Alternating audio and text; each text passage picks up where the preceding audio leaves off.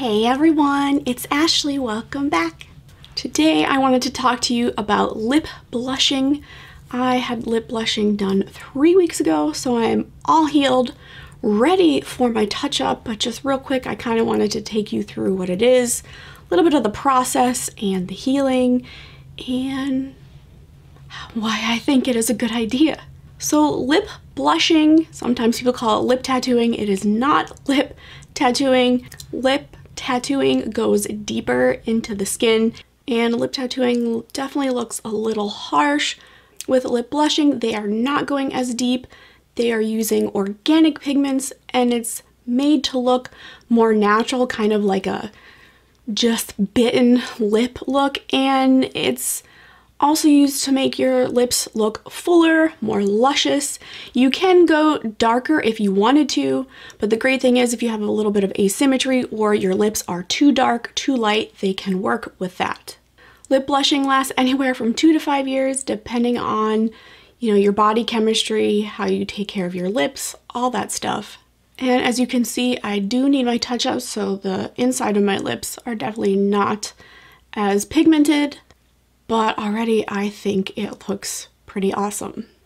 So the healing time with your lips peeling, it's about 5 days. I feel like the worst is the first 2 days, because that's where like the inside of your lips are peeling and it's the most disgusting.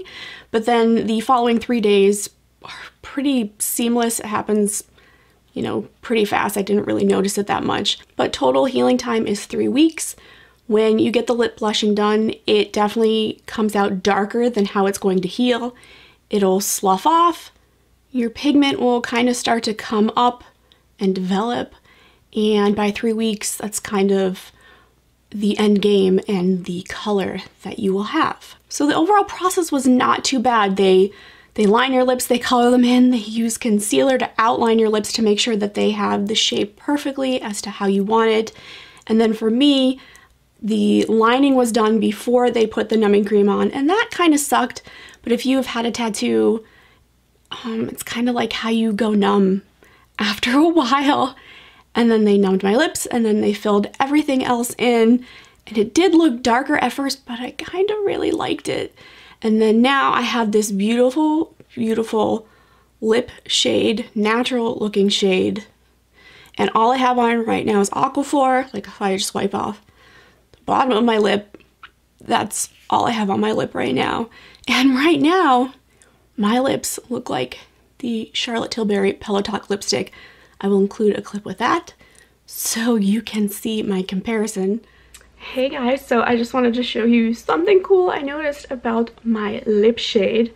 So I got in the mail with my Sephora purchase a little Charlotte Tilbury Matte Revolution in the shade Pillow Talk. Pillow Talk's a big deal. It's pretty popular. So I'm gonna show you there's nothing on my lips. Maybe a little bit of foundation. Nothing. It's clean. And then take the lipstick. Put it on half my lips. And that's a pretty close match. That's pretty awesome. So the shade that my lady, the lady who does my brows and my lips, chose is close to the Charlotte Tilbury Pillow Talk shade. I mean, that's awesome. That's so great.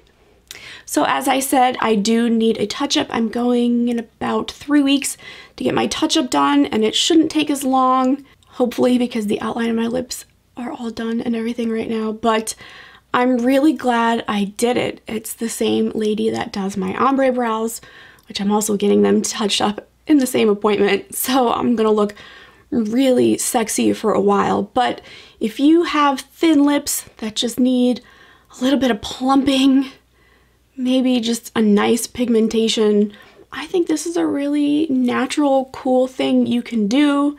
And I do have that rosacea and eczema around my lips, and as you can see, I had no issues with that, no issues during healing. I was worried I was gonna have an outbreak, but nothing like that happened.